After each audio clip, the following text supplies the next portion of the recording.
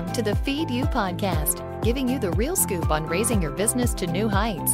Expert education, inspiration, and motivation to fuel your purpose, your passion, and your profits. Here's your host, Elisa Connor. Hello, hello. Welcome to the Feed You podcast, the place where you can get inspiration, education, and information to feed you and your business. I am so grateful to have you here. And this week we are working on the first part of that. We are actually going to work on feeding ourselves. The title of this episode is Self-Care Isn't for Suckers. And I wanted to start with a story, but I first wanted to ask you the question, how many times have you run around and did all the things, air quote, the things in your business, and then ended up having to spend 2, 3, 4 or more days on the couch recovering because you didn't take care of yourself? It does you no good, and it does not do your business any good to wear yourself down. And I am raising my hand high because the typical time for me to do that is at the end of the year. I have from from August on, but particularly November and December, I not only have all of the things that go with the holidays during those two time periods, but I also have lots and lots of family birthdays. And so it's just a lot of things piled onto one time of the year that nevertheless, January comes and I am sick as a dog.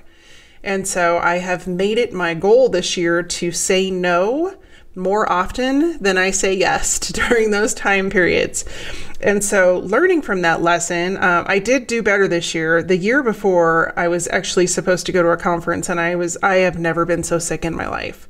And I know it's just because I did too much. That's a particularly busy time of year for me, client-wise. And then we've got the holidays, and I think I counted, and there's like 15 birthdays in November and December just for family.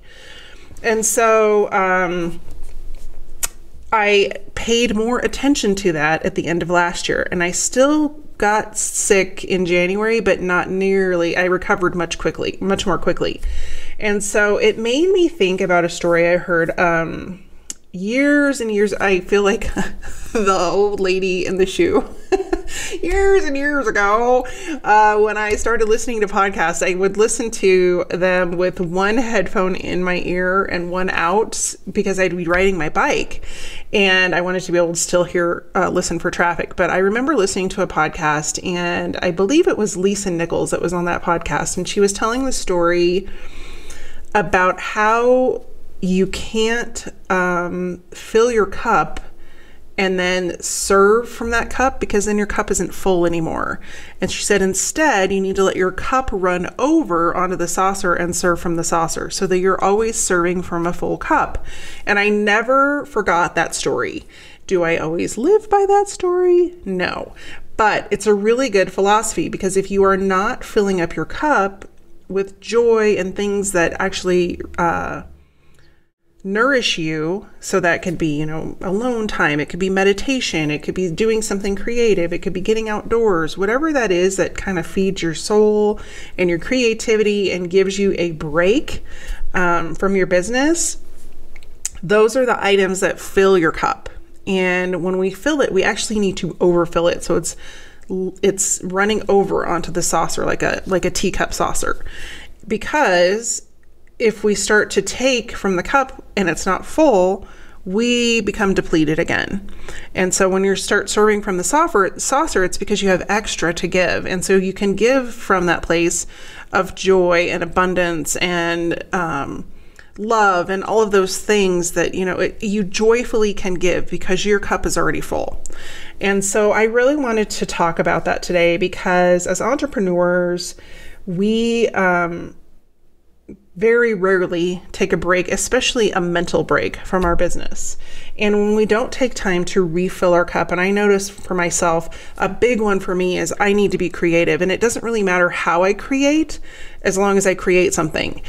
And so I'm adding that into my repertoire on a regular basis, whether that's, running down to my stamp room and creating a couple cards, or creating a new meal, or whatever it is.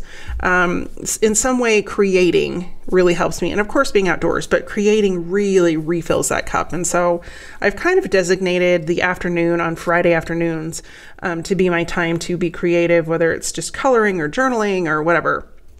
But I noticed a trend, and I'm going to share that with you in just a few minutes. But I wanted to give you some symptoms to help you bring awareness to whether or not you are experiencing a lack of self-care. So if you're feeling any of these symptoms, you definitely need to schedule into your calendar some time to take care of you.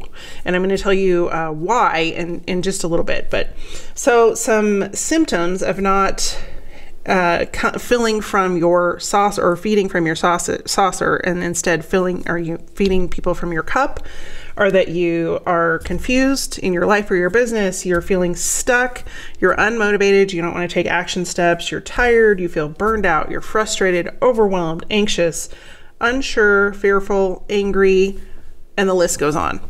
All of those things that you're just like, oh, I don't know what I'm doing. I don't know if I should be doing this business. I don't know if I should be an entrepreneur. I'm just going to go get a job, blah, blah, blah. Chances are very, very, very high that you probably need to take a break and do something outside of your business, because you get in that swirling energy and it's really hard to break out of it and see the forest despite the trees. And so I sometimes screw up the sayings and just make up my own. So just go with it. But you know what I mean? Like, you can't see what's really happening because you're too close to it. You're not taking a break and you can't see a different perspective. So if you're feeling any of those, taking some time for self-care is going to help you get back on track and really realign with why you're doing what you're doing and why you jumped into this roller coaster of entrepreneurship in the first place. So I have 5 ways for you to get back on track. And I'm going to go through those in a minute, but I really wanted to share a personal story with you on an experiment I've been doing with myself. And it's now February 21st. I think I started this the first week of February, but it might have been the last week of January. And I'd have to go back and look. But so one of the items that I committed to myself during that time period, and I'd have to go look at my Peloton app to be able to tell you exactly, but I know that I'm on track, was committing to doing physical exercise every single day of some sort. And for me, that looks like either a bike ride, or I've gone for a walk, or I'm doing yoga. And then the other thing I want to build in March is I want to start doing some strength training. And part of that is that just moving that energy throughout my body really helps me to get focused. And so not only is adding the creativity in once a week significant, but the daily movement of some sort is really significant. And so you might be thinking, when I first started this, there was so much guilt around, like, oh, you shouldn't be working out. It's taking up too much time. You're spending an hour doing this, da da da da da.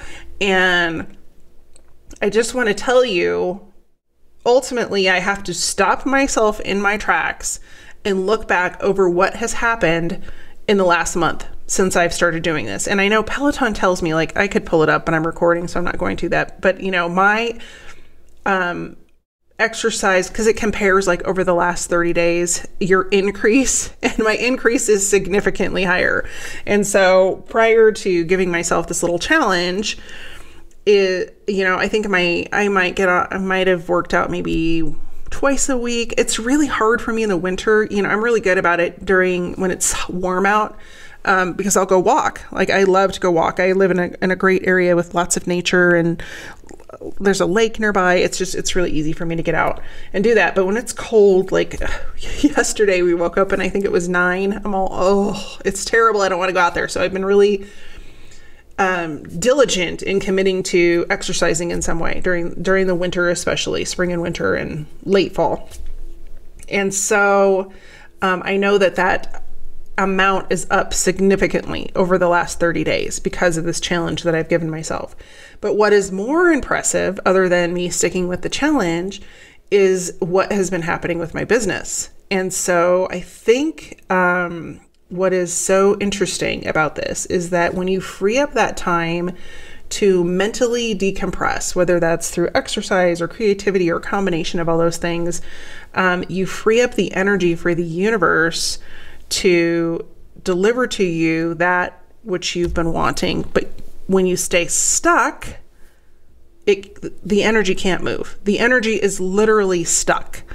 And so in the last month, I have had the opportunity to go to Arizona for my business. I got to work with Tony Robbins and Dean Graziosi on a project. I have been had multiple additional projects offered to me with Pete Vargas with Advance Your Reach. I have had multiple clients come through. I've had more action in my business in the last 6 weeks, or I guess it's maybe 4 weeks, the last 4 weeks than I had for the entire month of January.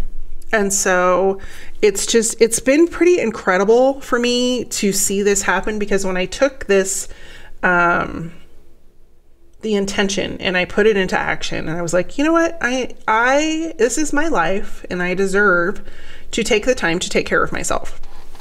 And it's just been pretty miraculous to watch. It's been a really good experiment for me to see like what would happen if I did this.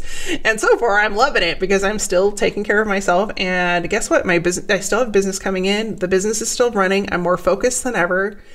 And I have less time to think about all of the reasons why I can't do the things that I want to do. And I think a lot of times we like to be stuck in the little minutia and not making progress, instead of just taking strategic action and moving forward. So I just wanted to share that with you, that this isn't just woo-woo and fluff about taking care of yourself.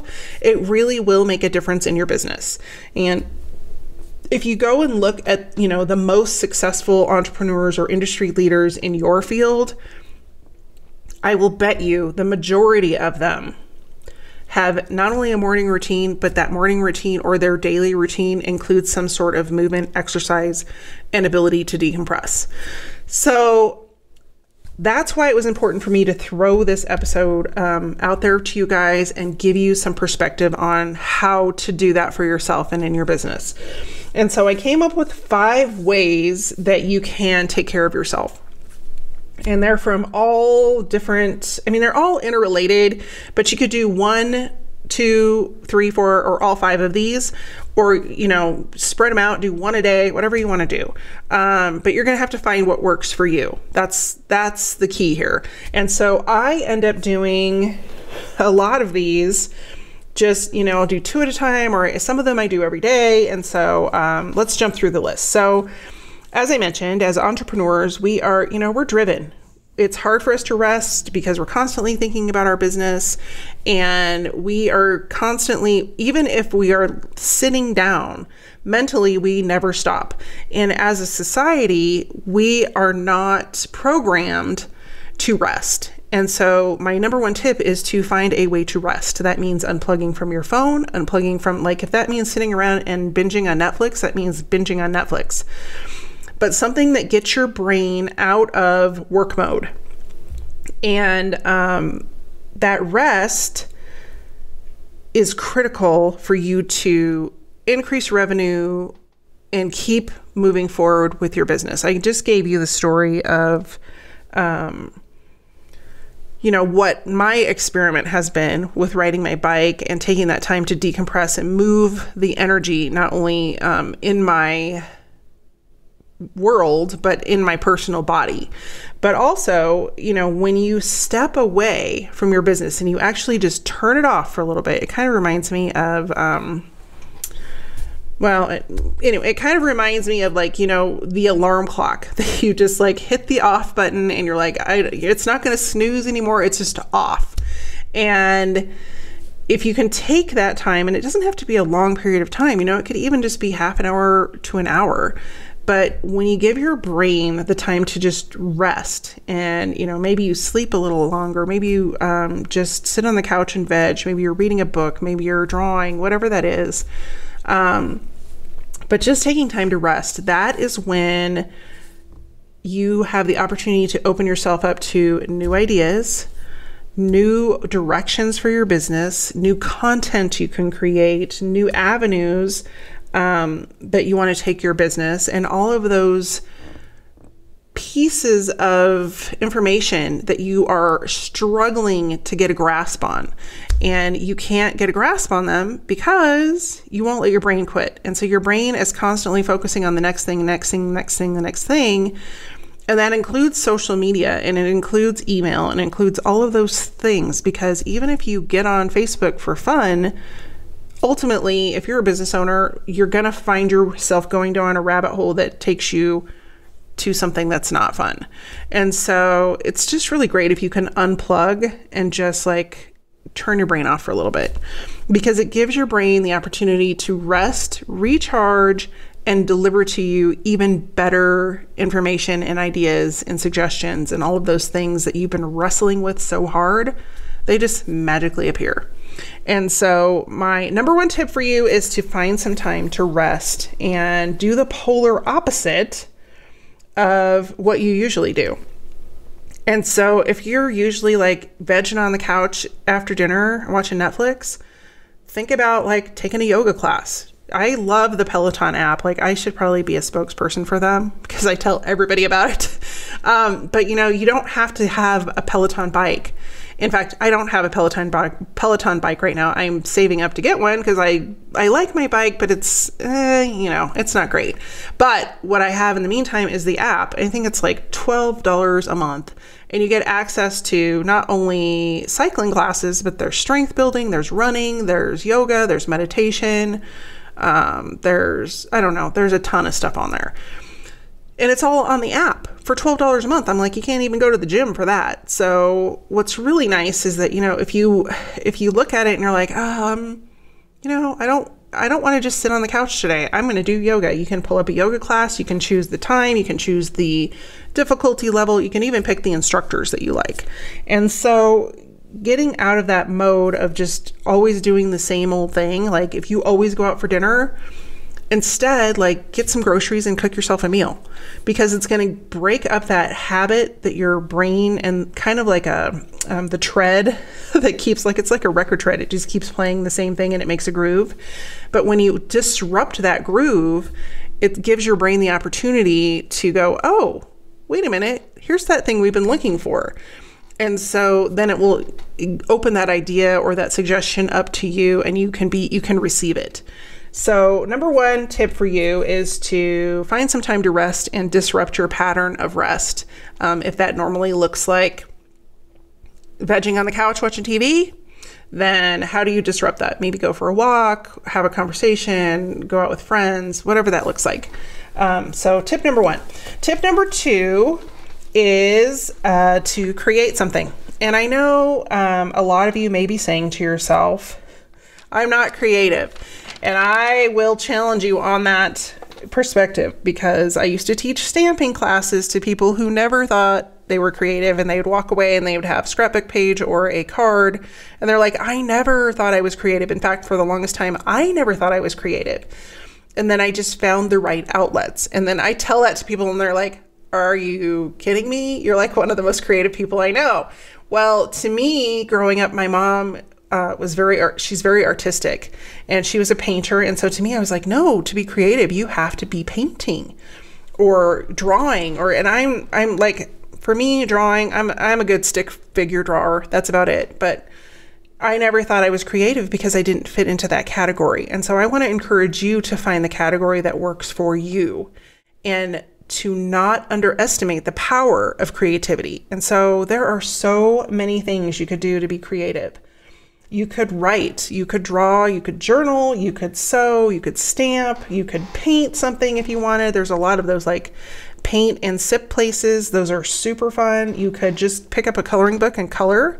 Find your favorite. Like, I love to smell new crayons. That's kind of one of my weird things that I do. I just love the smell of new crayons. So sometimes I'll just go buy a box of crayons and print out color sheets from the internet and just color, because it's just fun, and it like gets my brain thinking about different things, and it's something I can do as I'm just sitting around.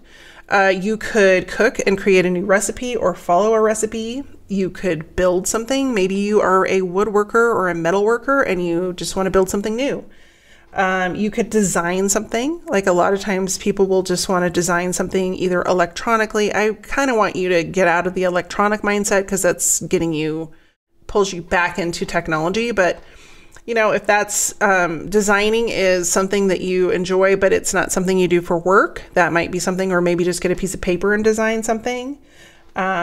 Play with Play-Doh. I have some friends in the Denver area that actually have a Play-Doh company for adults.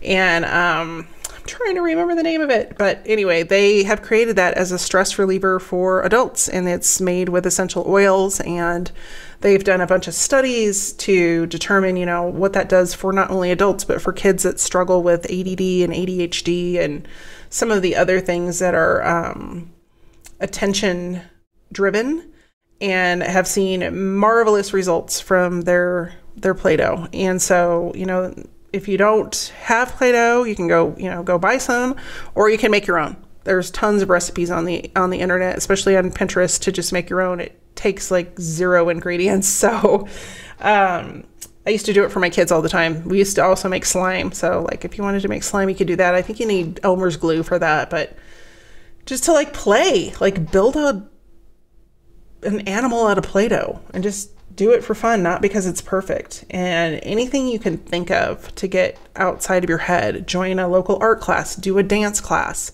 but just somehow let your creativity fly and get back to the things that you used to really love doing when you were younger and that you've just sort of let go to the wayside because you haven't had time, because it's going to open you up to all of the things that you feel stuck in right now. It's going to open you up. It's going to open the road for you, and you're going to have new vision and new insights. And not only that, but you're going to be relaxed. So the tip number 2 I have is to do something creative. And number 3, this is going to seem like a no-brainer, but we, as humans, breathe all day, every day. However, we do not consciously breathe hardly ever. And so I want to encourage you to do some deep breathing. And that can be, that can take 5 minutes, or you can do an entire yoga session. It can be up to 90 minutes. But the difference between stretching and yoga is the breath. You have to consciously be breathing. And so being focused on just that breathing, whether that's through yoga or meditation or just, breathing in and out, taking time to breathe in and out and realizing your body amazingly keeps breathing all the time, and consciously being aware of that breath and what it's doing to your energetic field will reset everything for you. So if you're stressed out and you are worried and whatever, just literally close your eyes and count your breaths and just breathe as deeply as you can. And every breath that you can deepen, both the inhale and the exhale, will completely impact your central nervous system. And, after 20 breaths, you're going to feel completely differently. And so really, I can't emphasize enough the benefits of just taking time to breathe and consciously breathe. So the long and short of that tip is to just breathe. And it seems really simple and easy to do, but a lot of times when you're stressed, and it reminds me of when you're doing yoga, a lot of times you will catch yourself in a pose that is particularly challenging, or even that hurts a little, or that is, maybe it's a really tight muscle, and I will catch myself holding my breath and not even realizing it. And when I take a minute to recognize, oh yeah, by the way, you should probably breathe through this, or get a reminder from the instructor, breathe through that if it's really challenging, like if you're in something like pigeon, which really works your hip muscle and your piriformis muscle, which are really tight if you cycle or run or do any of those activities. But just taking a moment and going, oh yeah, I probably should breathe. There's an idea. And so the same thing happens in business. You get really stressed out, and you start thinking about all the things that need to be done, and your ever growing to-do list, and all of the, the stress around money and getting clients and doing all the marketing things that you need to do and doing all the business things you need to do and serving clients. And the list is long. But if you can just take a minute and take things one at a time, take a deep breath, or 10 and just realize that, you know what, it all works out the way it's supposed to. And one of my favorite sayings, and I've seen it a lot lately, is that which is for you will not pass you by. And so we get really worked up about things that really we don't need to spend energy on. And so I would like to encourage you to, when you're feeling that stressed out, just to close your eyes, take some breaths, and just realize there is only so much you can do right now. And what's the next thing you need that absolutely has to be done? And just go from there.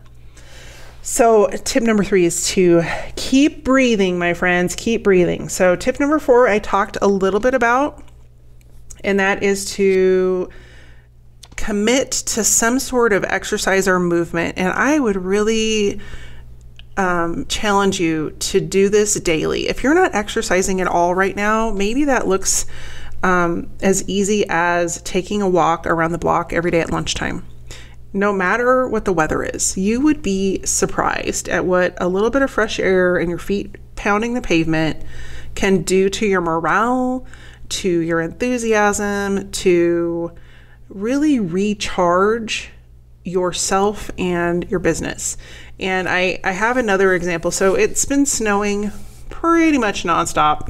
I don't want to say nonstop, but it's been snowing a lot for February in Colorado. And it used to snow like this years and years ago, but we haven't had a really full February of snow for quite a while. And today is actually a beautiful day. It's one of the first days that it hasn't been really cold and snowy. But the other day it had snowed, and it wasn't a ton. It was maybe 2 or 3 inches. And I just went out for maybe 15 minutes and shoveled snow just to get it off the driveway and, make sure people weren't slipping and sliding as they came up and down. And I was surprised at just how recharging being outside and breathing even that cold, chilly air was for just a short period of time.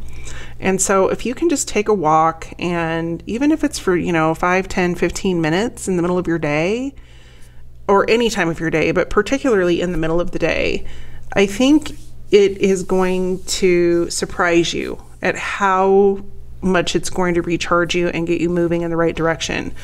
A lot of times in the afternoon, specifically right after lunch, I kind of go into a slump, like my stomach is full of lunch, and I don't eat a super heavy lunch, but still it's like, oh, it's the end of the day and you've had a really busy morning, and probably 12:30, 1:30, 12:30, between 12:30 and 2 is rough for me. And so I just, again, did an experiment and just started to go outside even for 10 or 15 minutes. Maybe I can't do an entire walk like I normally would, but just, taking the long way to go to the mailbox. My mailbox is down the street. And so instead of going the short way, I go all the way around the block and then go to the mailbox. But just having that few extra minutes and bundling up if it's cold out really has impacted the way that my brain can just kind of take a little mini recharge and come back and hit it hard for the rest of the afternoon. So I challenge you to look at, what could you do? Is it just maybe walking the stairs? Maybe you live in an apartment building and it's just going up and down all of the stairs twice, or even just once, or maybe walking down the stairs and taking the elevator back up. But just to get out of your space and get your energy moving and just move your body a little bit. See what it does for you. And I would love for you to report back. Come and tell me in the Facebook group. The link is in the show notes for this episode, which you can find at alisaconner.com/78. And I'm going to put some resources over there for creativity, and I'll put the Peloton app and a few things that I've mentioned just so you have them. And I would like to hear what you're doing. And then I also, the other key point I want to make on this is, sometimes we get in a rut with exercise as well. I know we all kind of have our favorites. Like for me, I love to cycle. That's one of my things. I found it later in life. And I'm not a runner. I love to walk and hike and do that kind of stuff. Running is not my favorite. It's just my joints don't like it. But I really love cycling. I've always liked swimming. And so sometimes we need to get out of our rut. And again, we make that groove and we do the same thing again and again and again. And so if you are a regular exerciser, I want to challenge you to get out of your rut and try something new. And what does that look like? So one of the things that I've been pursuing, or I'll say investigating as something that I want to try is, it's called barre. If anybody does barre, let me know. It's BARRE, but it's kind of like ballet on steroids.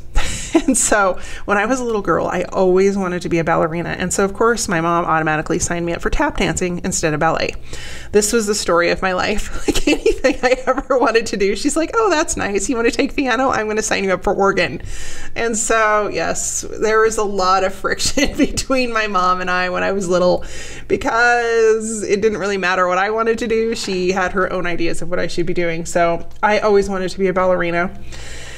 And so because I had tap dance lessons and not ballet lessons, I did not get to fulfill that dream of being a ballerina. So perhaps that is the reason I am now interested in barre fitness. But it's supposed to be really great for your body. And I found a barre, I guess it's a barre studio and a few classes that I'm going to check out. So that is going to be one of my goals for April. I know that it's not going to happen before that because I've got some really big projects coming up and some client work that needs to be finished up next month. So, but that is my own challenge that I'm taking. But so maybe for you, it's not barre fitness. Maybe it's, taking a CrossFit class or doing Zumba, or, maybe you're wanting to just start exercising again. And so it's cold and yucky where you are. And so maybe it's going to the mall before they open.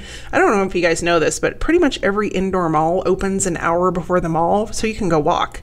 So if you are struggling for a place to go work out and you live near a mall, there you go. Another place that we can often walk is, we have a rec center that has an indoor track, and there's a lot of places that have indoor tracks that you can just go and walk that for free and do your thing and get some exercise. Or if you have a treadmill, you want to go to the gym and work out on the treadmill, go do that.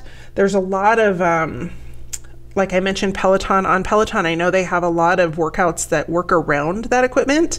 And so you're not just walking, maybe you're doing a interval class that they choose, like what the incline is and how fast you're going. And of course, it can all be modified for your fitness level, but just try something new. Maybe you've never done yoga, or maybe you've never done Pilates and you want to try that. So get out of your rut and just try something new, because you never know how it might transform what your favorite thing is. Or your favorite choice of exercise. I know that happened with me with cycling. Actually, I had a friend who was a spin instructor years ago, and I was always on the elliptical, and she's like, oh, just come to my class. And I'm like, no, I like the elliptical. Well, I ended up going one day, and I just fell in love with that class, and it was such a great workout, and it was fun, and it was inspiring. And so I've been spinning ever since. And I mix it up. I don't always spin, but it is my winter, I don't know if it's a sport, my winter workout of choice.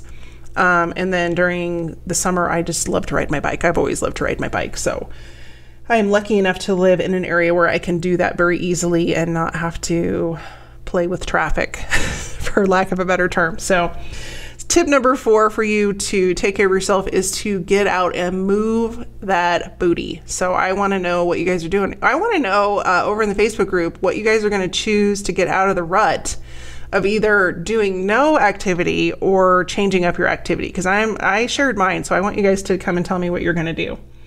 And then tip number 5, this is a really good one. And I'm going to confess, I'm not great at this, but I'm working on it. But it's to journal. And when I do journal, it's so freeing and productive and so inspiring. And so why doesn't she do it more? You might be asking. Yeah, I'm still trying to figure that out. We're all a work in progress. So, but journaling. And so one of the tricks, and I actually asked a friend who journals fairly regularly, if she does this, but one of the things that I will do is have a conversation with myself. And what it has ended up being is a conversation with my inner driver. I call it like the little Elisa inside of me who really is controlling the show and knows which direction I need to go. But I'll have a conversation, and it's just, it simply looks like I will write out a question and then wait for the answer, and the answer shows up writing on the paper the same way. So it's just it's a shift between thoughts, for lack of a way to describe it. That sounds a little bit crazy now that I'm saying it out loud. I'll ask myself the question and then I'll answer the question. And, usually the answer is coming from somewhere deeper inside of me. And so I don't know how that looks for you. Everybody journals different, and maybe you need a prompt, you need questions to answer. I'm telling you right now, there are a gajillion resources for journal prompts out there, and I could give you some, but just Google journal prompts and you will find a million of them.